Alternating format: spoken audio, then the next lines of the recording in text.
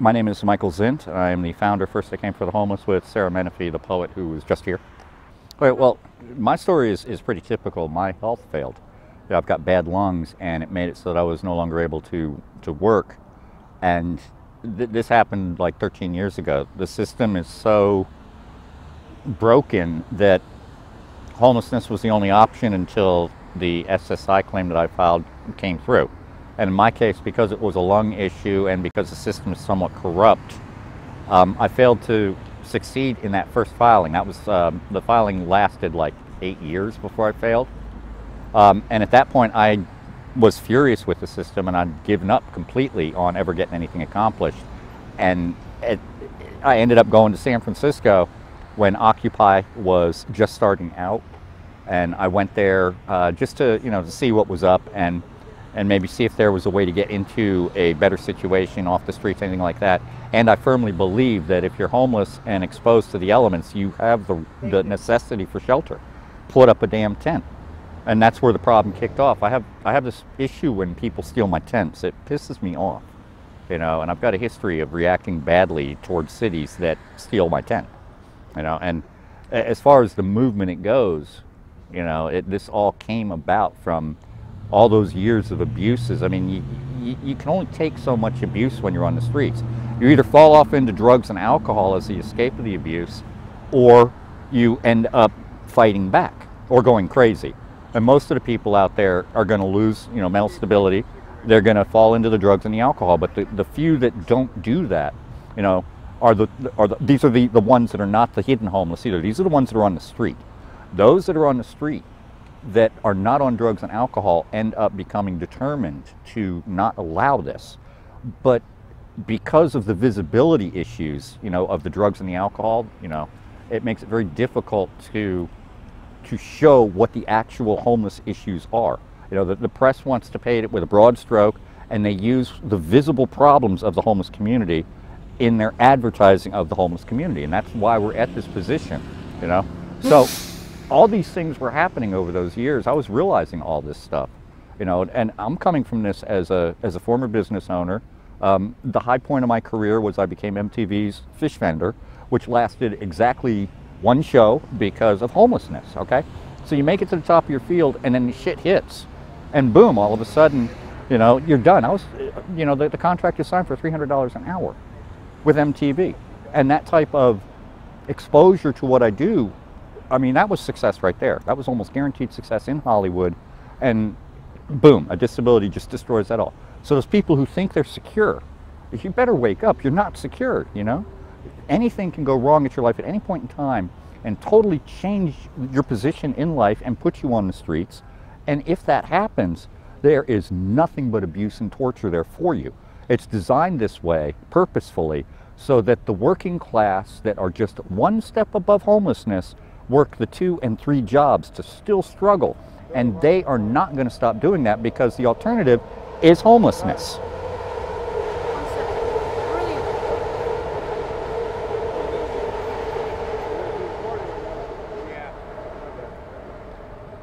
We can't get an accurate count on how many homeless die each year of exposure.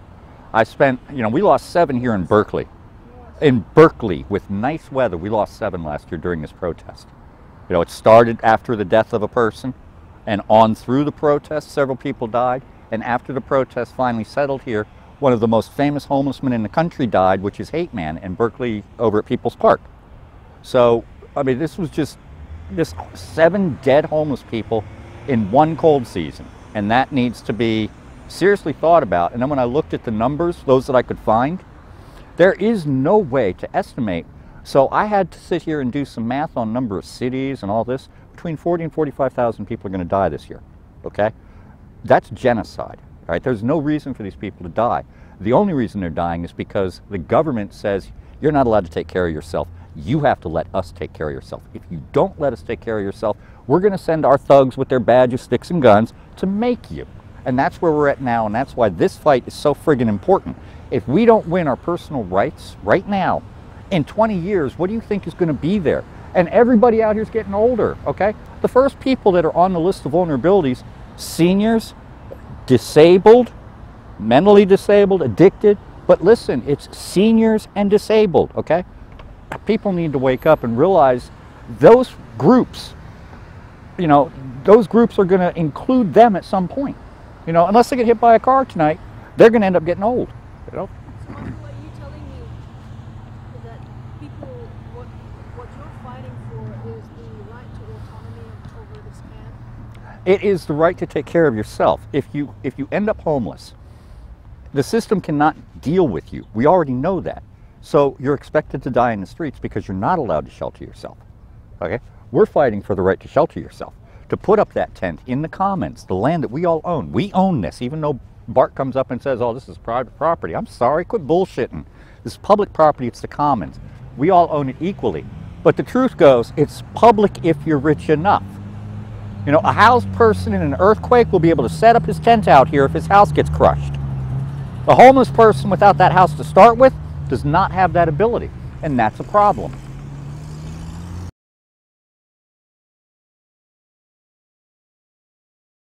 This is all part of the movement, okay? And it's actually, the movement started out of the ashes of Occupy SF.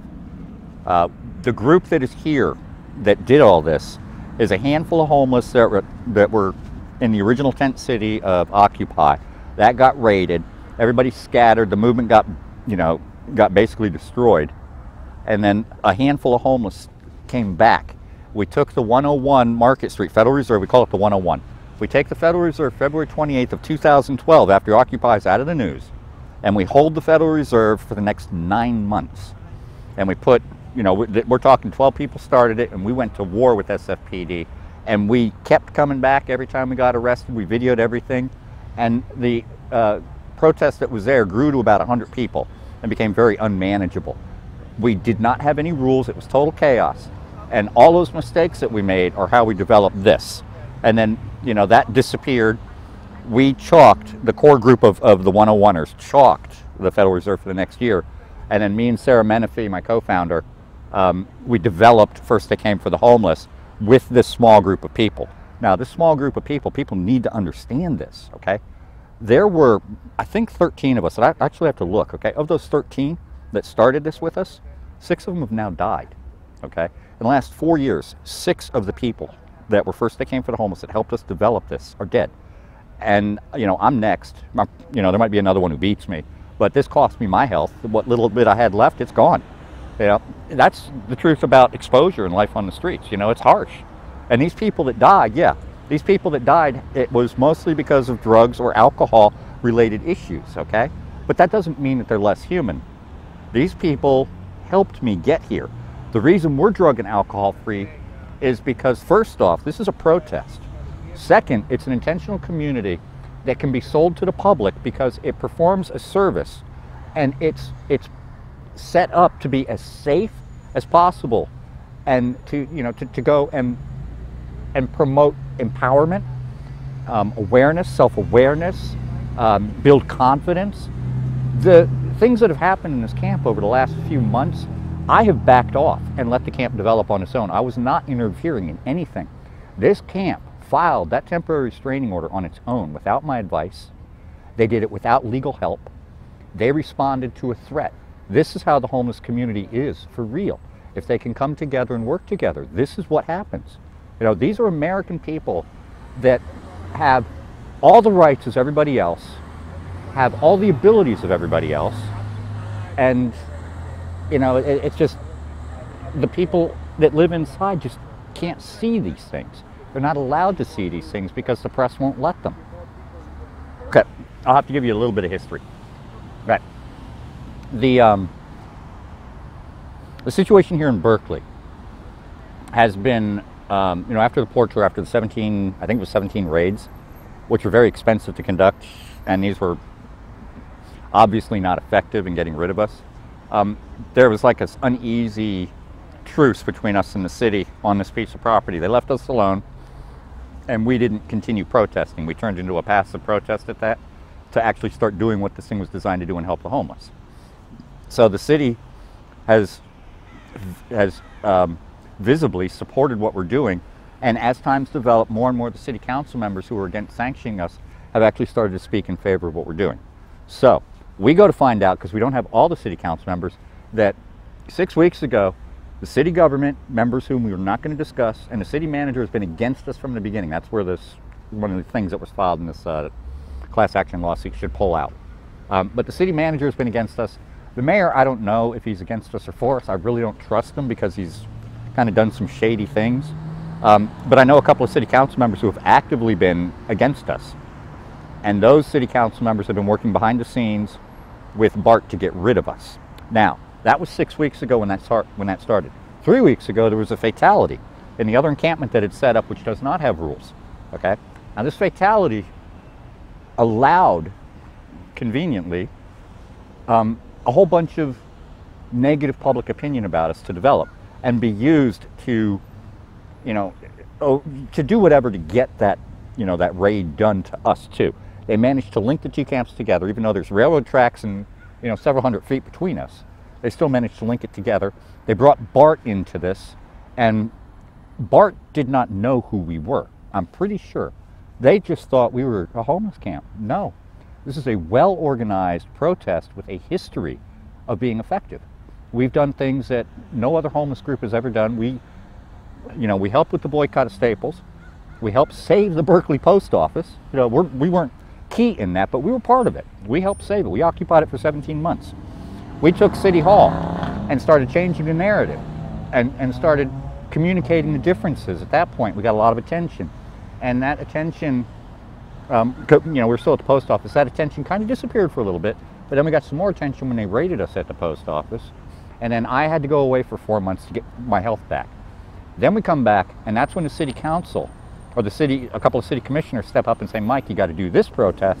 And I was down for it. So that's how it rolls to this point. And now we've got all of that going, and Bart does not know this. Okay? Oh, by the way, to give us some more popularity, we're also the group that helps save the library books here. We occupied the back of the library, and one of our members confronted the head librarian and caused him to resign that day. Okay?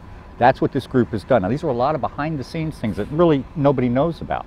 But enough people know about it that when Bart stepped in to come after us, all those people rallied to our support. And this, again, is a coalition that's been developing since we got here 3 years ago. On our coalition are some very, very influential people. And, we're a homeless-led movement, okay? But that does not mean that those other people out there don't have influence on how we do things.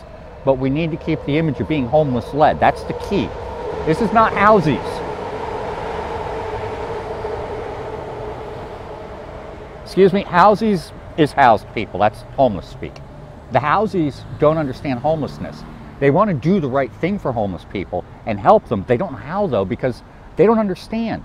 So what they're actually doing is a lot of times they're getting in the way. But a homeless-led movement has input to the local community. And if this whole thing works properly, we can influence and design it ourselves.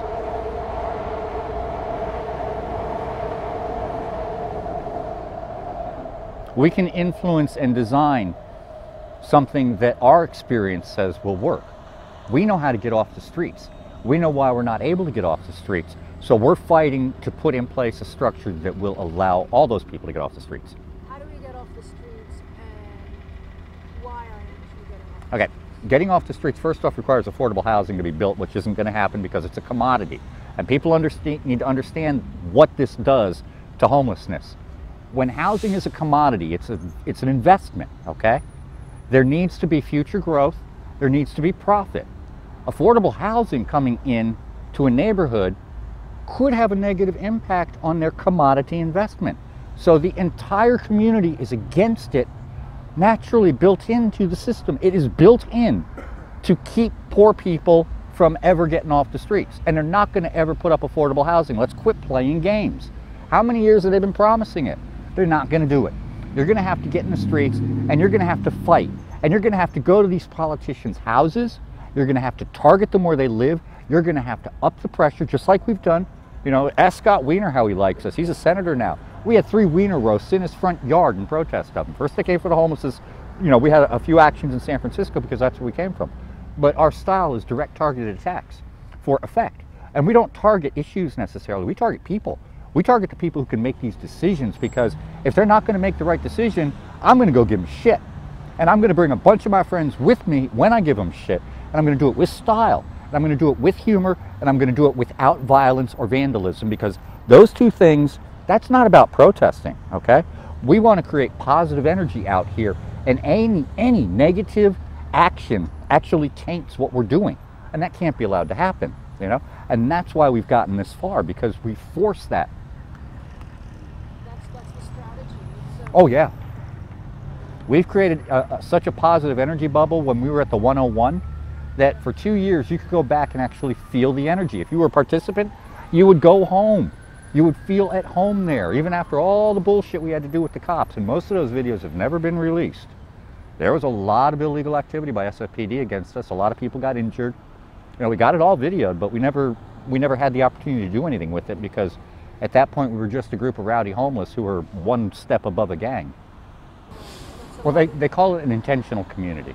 It's intentionally designed to perform a particular function and accomplish a particular thing for those people who are involved in it. Are you opposed to homeless shelters? Yes. Why? Because it's warehousing of humans. It's also... Can you say, we're just going to wait, if you don't mind, give me the full sentence, because my voice is not going to be in the phone.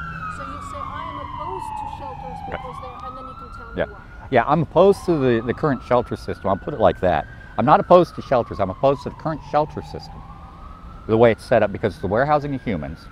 It's usually run like a dictatorship. There's always the possibility of discrimination and cliques developing between the employees and the homeless that come in. We've had that problem many times here in Berkeley. You know, and the discrimination goes this way, okay? There's color discrimination. Doesn't matter what color you are, you always get discriminated against depending on who's in charge. There's also LGBT community discrimination at a very, very high level that really doesn't get talked about. And those people don't need to be involved in that, okay? Most of the occupations I've conducted have always had LGBT representation.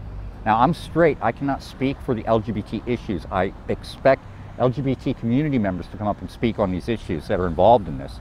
And I did have one for the entire time at the post office. Lilith is transgender, and she was there. She was actually holding down the post office for years, but she participated for the entire 17 months that we were there, and she brought to light a lot of the issues in Berkeley here in the LGBT community that I was unaware of. And that was critical, you know, and she also educated me and grew me as somebody who was confused on the LGBT issues. There was confusion as to the pronoun, and, you know, I sat there and I had difficulty with the pronoun for a couple of months, okay? But it caused that change in me, where I consciously made the effort now of getting the pronoun right. And that's kind of important, because as it sits right now in our society, people don't care about the pronoun. And Lilith taught me through how she felt and how upset she got. She got upset when we used the wrong pronoun. She taught me that her feelings in this were more important than my not concentrating on getting that pronoun right. So that's what we did. And through that transformation, my self-transformation, we've now incorporated that as well in First I Came for the Homeless. Now, First I Came for the Homeless is an evolution. We're all human. We all make mistakes. So we're trying to develop a human community. It's not going to be perfect, but we're going to try to pick at each one of these issues as they develop. Now, we've handled racism. I'll tell you right now. You want to know how we handle racism here? I'm not a color. I'm a person. Please don't use color in description of me. Please. Okay? If there's a person who is black here, please don't say the black guy, because that automatically separates us. All right? I don't want that separation. That is a guy. Okay? He's a guy. Bring him into the conversation as a guy, not as a color. All right? That's key. A sex, it doesn't matter how you identify yourself. It doesn't matter what you look like, what you want to have sex with. You're a person. Identify them as a person. Don't use the description of who or how they are, because that's the one thing that the system needs to separate out a group of people and start persecuting them. I have another question for you. You said that a homeless-led movement can solve the homelessness crisis. Yes, only... And I want you to tell me what exactly it is that you envision. Okay, what the reason a homeless-led movement is so important is, as I stated, the housed who are trying to help the homeless don't get it.